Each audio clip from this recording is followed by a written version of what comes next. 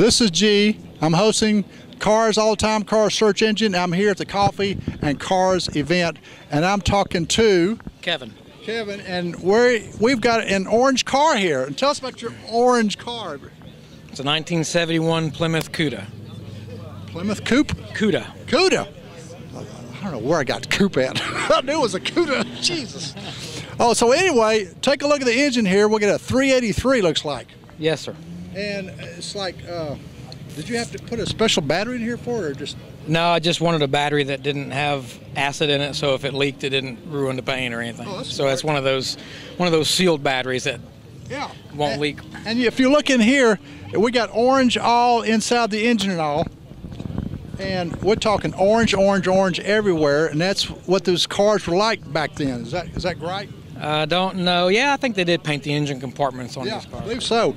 Now let's go back this way, look into the interior of your car. Now the wheels here.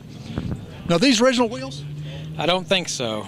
These are Magnum 500 wheels, and these cars typically came with rally wheels, which is a steel wheel with. Right. Well, these are steel, but they came with a different type of wheel. Right. Now I didn't buy the car new, so I don't know. That's okay. Now, I know what's great about these cars also is the white letter tires.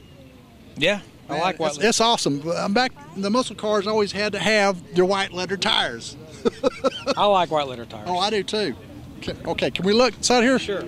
Rob, come back here. Look at the interior. Okay, here, walk back this way some more. Okay, you notice the big steering wheel, and we have an automatic on the floor over there. And these are bucket seats and not bench, because this is a sports car. Now look on the hood right here. It says Cuda 383. You see that? Now that's where the scoop's up there, up front, everything. And that's they are not functional though. They're just, that's okay. They're not functional. It's like they call that a twin bulge hood, but it's not functional. Now take a look back this way. And now we got back here in the back. This is your normal Cuda look right here. Excuse me. Sorry. We got the Cuda look right here. Small trunks right here, right? Pretty small. Yeah. I mean, it's got to be for a sports car, small trunks. Yeah.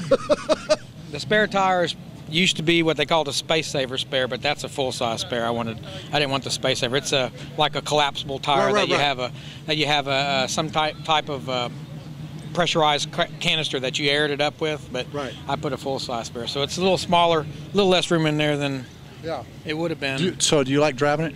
Yes. I bet you it's just one fun car to drive. I know that. Turns a lot of heads. Oh, I'm sure it does, because it's a sports car for sure. Thank you so much. Enjoyed it. You're very welcome. Gorgeous car. Thank you. Yes. Okay.